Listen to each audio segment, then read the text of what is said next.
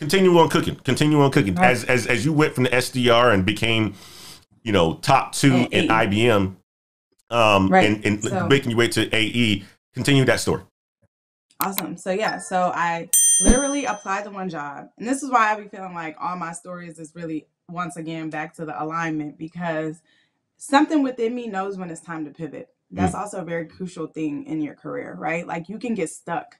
And I hate to say that, but if you don't put yourself first at all times during your career, you can get stuck in certain places because you may just get comfortable there. You may feel like, okay, it's a reach for me. Whereas I was just always like, I can do this quicker. Like, I know somebody can hire me. I know I can prove the value to somebody that I know how to do this. And second, I had started shadowing, which is something I always tell people, take advantage as a SDR or BDR, shadow the calls that you're on with the reps that you're passing these opportunities to.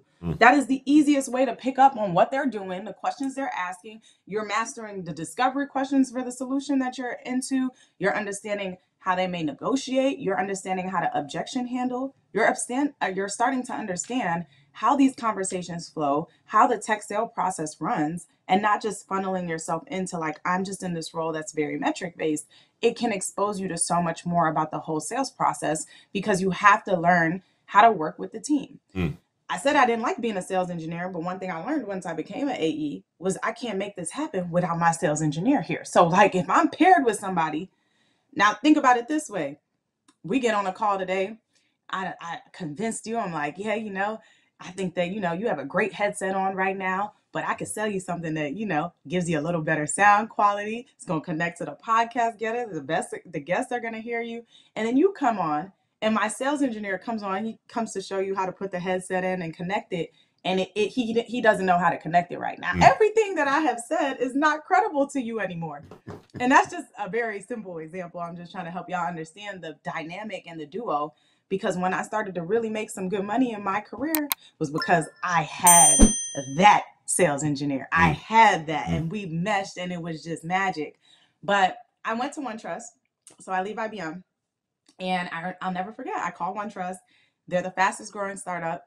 They're a privacy, security, and GRC. So compliance, governance, which at the time, I didn't know what I was stepping into. But this market is, let me tell you something. If you want to make some money in tech sales, security, AI, cloud, data. Listen, one thing about it too, as a seller, position yourself where you can sell. Position yourself in hot markets, right? You don't want to go sell. Mainframes is not easy to sell, y'all. Like, so I went from mainframes and storage, which is a very hard sell. And this is also something you have to understand when you're in sales. And why I say sometimes doing research on your technical, doing research and having technical understanding helps you become a better player. Because when I look at a deal cycle, so for people who are new, a deal cycle means how long does it take me to get a company to purchase this? Really important, really important. These are questions you should definitely ask when you're being interviewed.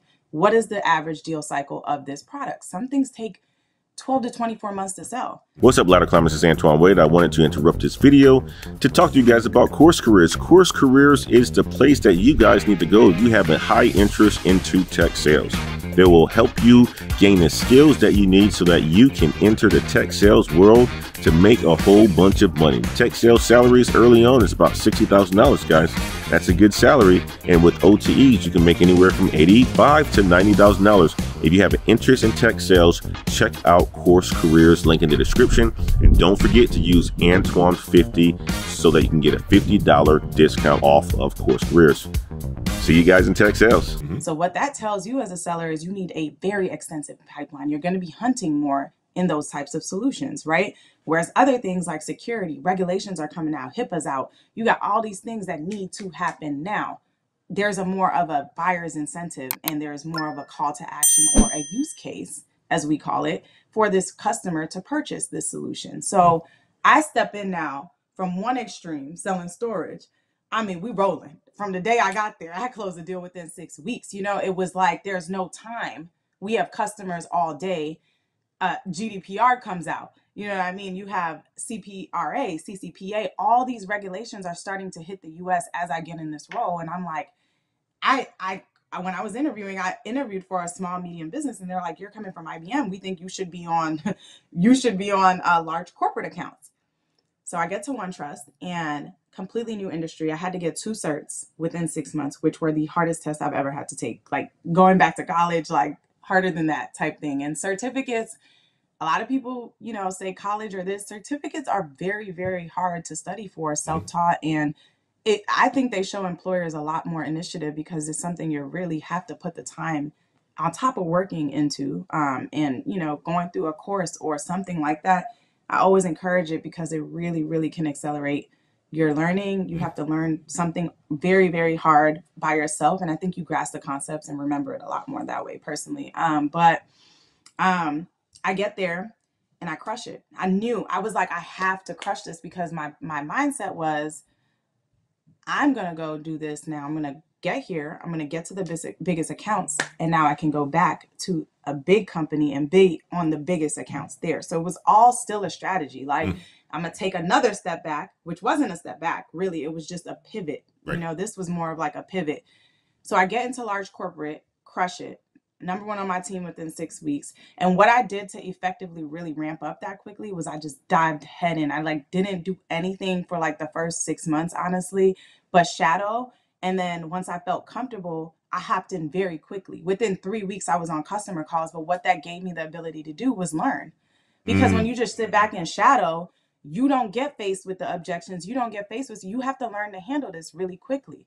So I told the dude, I said, I want to basically be equipped to have my own customer conversations within the first month.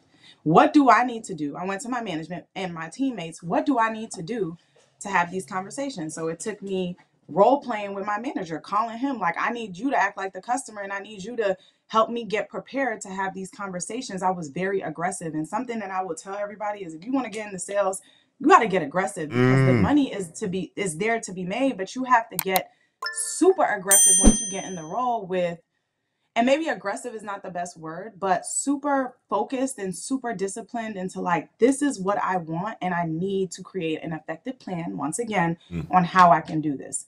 Start having customer conversations. And I express to them as well, like I like to speak. I want to be the customer facing. I want to fly out to clients. So I expressed what my vision of how I needed to operate in this space was, and they gave me the tools and enablement to empower me to do that. And within 6 months, I got promoted to an enterprise account executive. And from there, I was number 1 on my team 2 times. So 1 as a small middle business, 1 as an enterprise account executive. And I started to just get my motion and my mojo. And like I said, I got a super bomb sales. It was just like this dream team. Like one of my other sales specialists, we were like freaking fan to the point the company, no matter what territories we had, they kept us together, period. He got promoted. They're like, they got some type of magic. We keeping them together. And my sales engineer loved working with me. I loved working with her. And we would constantly request the management, can we stay together? So we started closing deals like back to back. And I'm like, I love this. Like, this is what I've been dreaming of doing, you know? So it's just like I said, it's a lot of strategy with me, a lot of dedication and time and late nights, pitching, practicing, understanding the discovery questions. I mean, that was like one of the first things I did. I went to other reps, like, can you send me a list of the top questions that you ask on a call? Then I could start to understand what they're really searching for and what are we like searching for with the product. So I would say those are the tips, and how I seem to navigate very quickly and rise to the top was, yeah, it was just going full throttle when I got there. It was just like, all right, you know, you came here, you know, you want to be an enterprise account executive. You have the opportunity in your hand now. You need to take advantage of it, you know? So. Well, and Kayla, you said it, right? You asked for it. You had a vision of what that was going to look like. You shared that with your leadership team. You said, I want to be an enterprise executive ASAP, as fast as I can. What do I need to do in order for me to get to those levels? It was cold calling. It was practicing. It was working with your management team, and they gave you the tools. That's the same exact tools I've used to get promoted every single year. I can tell you just like that, Kayla, is asking for it, telling people how serious you are about it, holding yourself accountable, also aligning with the strategy that your boss or your leaders has in front of you, right? They're going to give you the tools that you need, but you need to sell yourself on, and you also need to sell them on if you are able to attain these goals that you guys have aligned with. what's next for you, right? I want to be an AE. All right. I'm a junior account executive. I want to be an AE in 6 months. Okay. Well, you know what, Miss Kayla, what is it that I need to do? All right. You said, Antoine, this is what you need to do. This is who you need to work with more, and this is the skills that you need to brush up on. You do that, and you keep checkpoints in, and you are sharing your results with your leadership team. I'm going to go to Miss Kayla and say, hey, you know what? These are the results. These are the things that I'm doing. She's going to be like, you accomplished that, Antoine. Here's your ticket to your enterprise account executive where you ultimately make more money. But something you also said too, focus. It was, you know, within that first 6 months, head down. On calls, in meetings, working with some of the best. You didn't necessarily say it, but I know what you meant by it, is you work with some of the best account executives as well, too. You wanted to position yourself around the best, listening on those calls, asking what questions that they ask. What are some objectives they've gotten as well, too? I remember getting into sales, Kayla, my first year in 2018, right? Already VP and so forth, making over $200,000 a year. The best sales rep, his name was Craig Jack at the time. Flew out to his house, sat there with him and his family for an entire weekend, my own dime, right? Obviously, because it was a weekend and somebody would have done it. But I wanted to get that time with him because you don't often get people's time, right? Took his family out to dinner, just learn the game from somebody who's a little bit more experienced. I look at it this way. When I want to accomplish something in life, when I want to accomplish something that's high that I've never done before, why not invest in myself to get it from somebody so that I can shortcut that amount of time that I need to put in. I don't need to go and do it all by my own, right? Yeah. There's people who've done it already, right? And they can put you on game and help you avoid so many mistakes that now there's so much stuff that I tell people coming into the game. I didn't know. I didn't know this. I had to figure it out. And like you said, something I always do is I figure out who's the number one performer. Who is it? I need to communicate with you. I need to see what you're doing. Something about what you're doing is separating you from everybody else. So what is it that you're doing? And I'm not just asking you, hey, can you just tell me a secret? You know what I'm saying? But I'm coming to you like, hey, you are effective at what you're doing. I love what you're doing. I love your results. Can you share some of your success stories with me? Tell me the stories about how you were able to position yourself for this. You know what I mean? And even here at Microsoft is another pivot, right? So I loved where I was at.